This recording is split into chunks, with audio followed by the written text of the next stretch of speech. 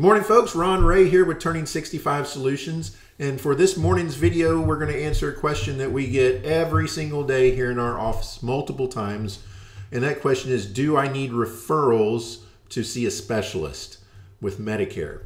And there's two answers to that question. And it depends on what side of the Medicare spectrum you're on. So if you'll remember, there's two ways to obtain your Medicare services: through Original Medicare or through Medicare Advantage. Now remember, Original Medicare is where you keep Original Medicare A and B, and then you add in a Medicare supplement like a Plan G or a Plan N, or any of the Medicare supplement plans are available. And that Medicare supplement plan pays all or some of your out-of-pocket associated with Medicare A and B. Medicare Advantage, on the other hand, the other side, this is where you indicate to the government that you would like for them to contract you out to a private insurance company. So this is also called Medicare Part C, and these are the HMOs and the PPOs. So what they do is they take A and B and usually Part D, the drug portion, and they combine those into one plan and administer your health care for you. But they take Medicare out of the picture for that calendar year. Now remember, you don't lose Medicare, you're still in the system, but for that calendar year, you have been contracted out to the insurance company, and it's their responsibility to take care of your health care. So the first thing we have to answer is, what side of the road are you on? Are you on Original Medicare, or do you have Medicare Advantage? Now when it comes to referrals, we'll talk about Original Medicare first. With Original Medicare, you do not need a referral to see anybody. You just need to pick up the phone, make an appointment, and go see the doctor that you choose, as long as they accept Original Medicare. That's the only requirement. You do not need referrals. Okay? Very simple answer. The answer is no, as long as that doctor accepts Original Medicare, which is still about 96% of all doctors. You can go see them without a referral. That's on the Original Medicare side. On the Medicare Advantage side, now we have to answer a couple more questions. Number one, do you have an HMO or a PPO? Okay, with an HMO, you almost always have to have a referral to go see anybody who is not your primary care physician, your PCP. Okay, your PCP will usually be the one that issues the referral to the specialist, or to the surgical center, or to the MRI center, the imagery place, or the oncology center. Your PCP will be making those referrals.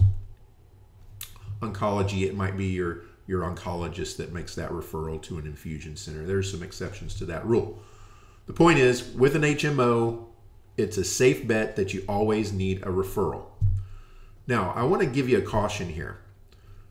The doctor that you're being referred to, the specialist, simply because you are referred to them doesn't mean that they have to accept your HMO insurance. Okay?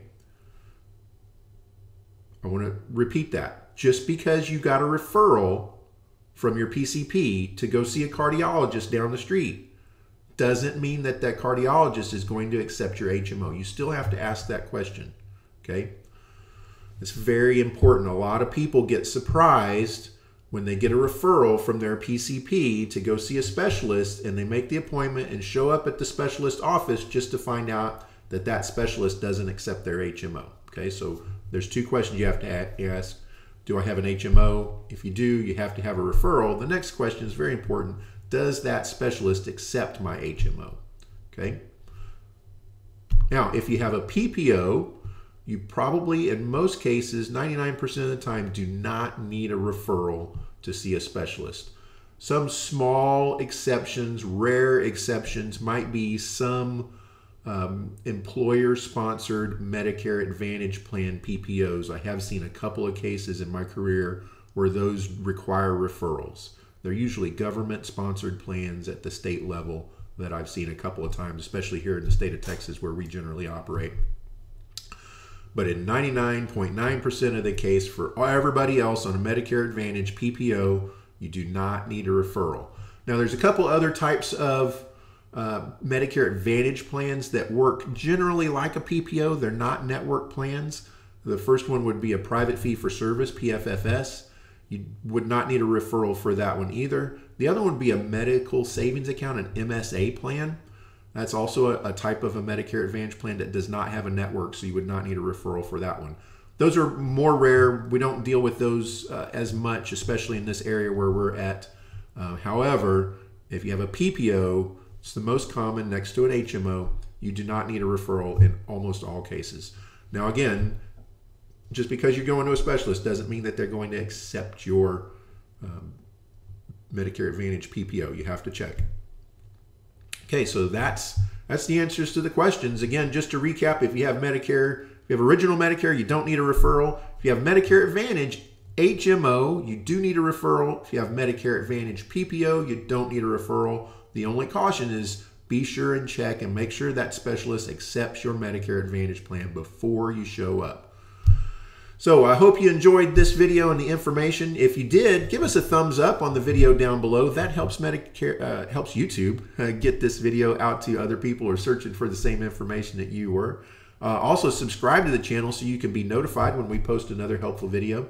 I'm going to put a link to our webpage that you see here on your screen that talks about, in a little bit more detail, do I need referrals with Medicare? I'm going to put a link to this webpage down in the video description below.